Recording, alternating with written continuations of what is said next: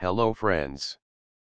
Welcome to my new AngularJS tutorial series video. Today, we will learn about AngularJS controllers. Friends, controllers in AngularJS are JavaScript objects. They control data of AngularJS applications. Their main work is to control data between view and model through scope variable. Scope variable are denoted by $scope. As, controller is a link between view and model. Scope variable is used to communicate information between view and controller. Let's move ahead and see how controllers works in AngularJS. In our previous tutorial we discussed about AngularJS basic directives. We saw working of ng-init directive. This directive is used to initialize application data for us. We also saw ng-repeat which displayed the cities and states. Let's run it once again. You can see initialized data gets displayed. For this tutorial, let's copy and paste directives HTML file into site root folder. And rename it to controllers. In controllers.html file, let's code how controllers can be used in AngularJS. Provide title to it as Controllers in AngularJS. Moving ahead. Here, we can see that ng-init directive is used to initialize application data for us. But actually using ng-init to create application data is a bad practice. The data should be created and manipulated by what we call as AngularJS controllers. Here, let's say we copy array of objects initialized by cities variable. The work of ng-init directive will now be handled by controllers. Basically, controllers are written in JavaScript files or in a script element. Let's say in body element, we create a script element.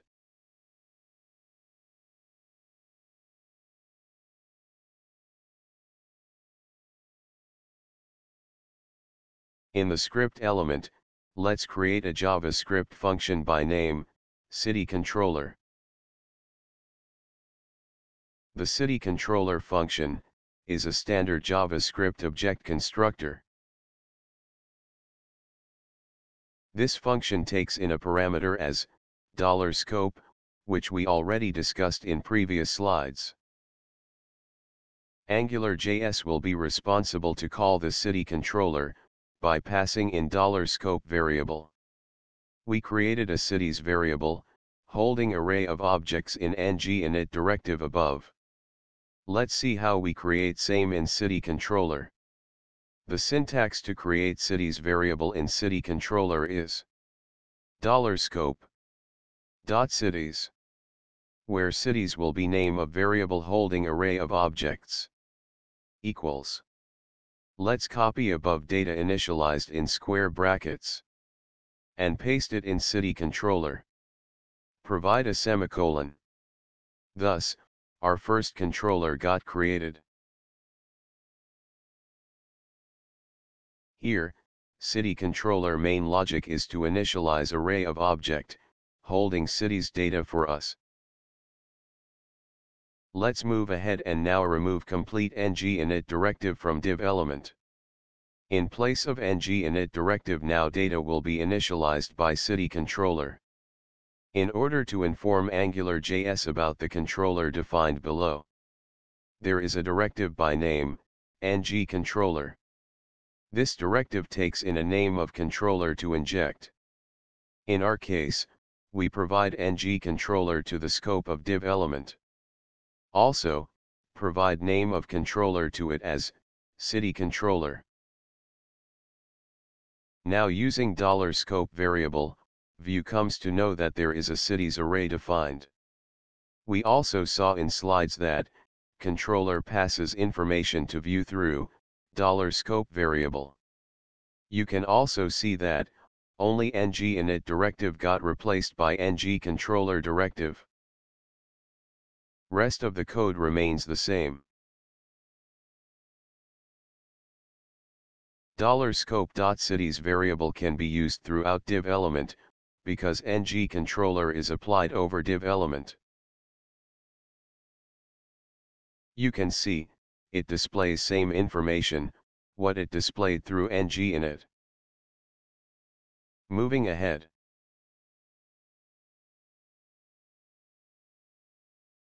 Let's create two more variables in city controller, such as $scope dot city equals Mumbai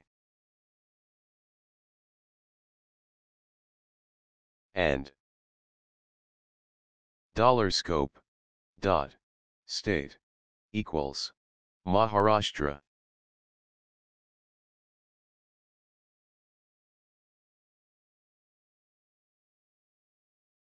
In the div element, let's see how controllers binds $scope variables to models. We will create a label city, along with a text field.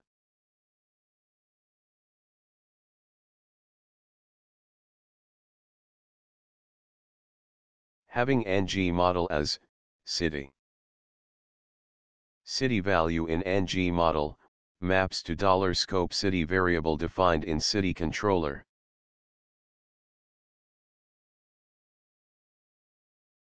Similarly, perform same steps for state variable.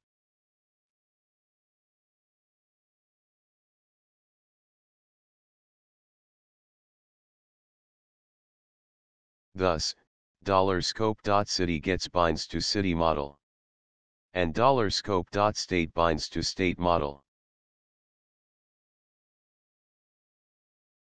Thus, we saw how controllers initialize application data for us. Moving ahead. Controllers can also have methods, what we call as JavaScript functions. Let's create a method in controller to see how it works.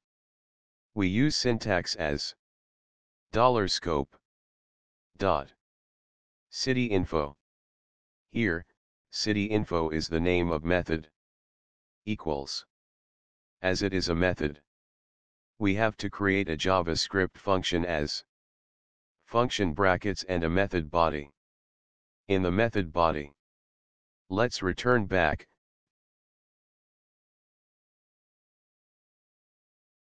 $scope.city, comma, $scope.state, appended to each other. Thus, it is just returning back concatenated value of city with state, separated by a comma. Let's call the city info method in div element. Let's create a label as city info, and between expressions syntax call city info method. That's it. As soon as we save the file, you can see on browser that it displays two labels, city and state. It populates city and state text field with values what we provided in city controller. It also displays city info with city and state concatenated. Now, if we change city, you can see it gets reflected below in city info. And same goes with state value. Thus, you can see how model and view are binded together by controller. This concept is also called as two-way binding, where change in inner HTML of elements cause corresponding changes in the model.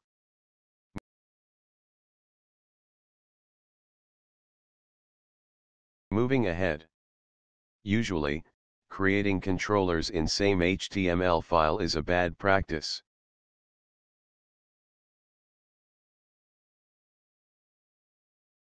And ideally, controllers' logic should be separated by view.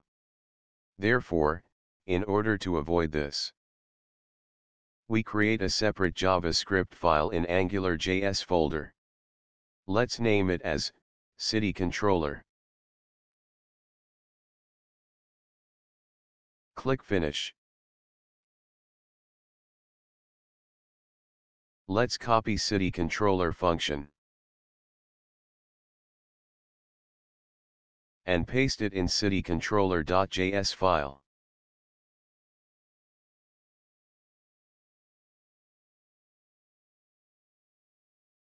Thus, now we can remove the script element completely from HTML file. Now in order to inform controllers.html page to use city controller, we have to include citycontroller.js file to head section of controllers.html. Just drag and drop file source link to head section. Thus, now HTML page can come to know about the city controller, used in ng controller directive.